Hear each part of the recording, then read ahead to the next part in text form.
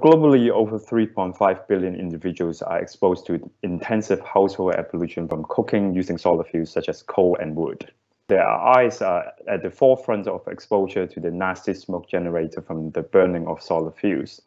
But our knowledge about how might this affect people's risk of developing major eye diseases remains limited. So we used over 10 years follow-up data from more than 500,000 adults in the China Kadoorie Biobank study. And for the first time, we could compare the risk of hospitalization for major eye diseases between individuals who had used solid fuels for cooking for decades and those who had used cleaner fuels such as gas and electricity.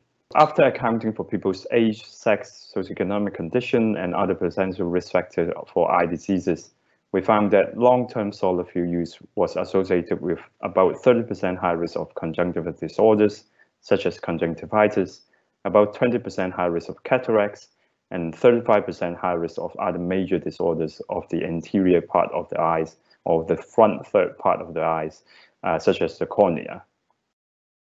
Notably, we also found that individuals who had switched from solid to clean fuels had smaller elevated risk for major eye diseases compared to people who had consistently used solid fuel for decades.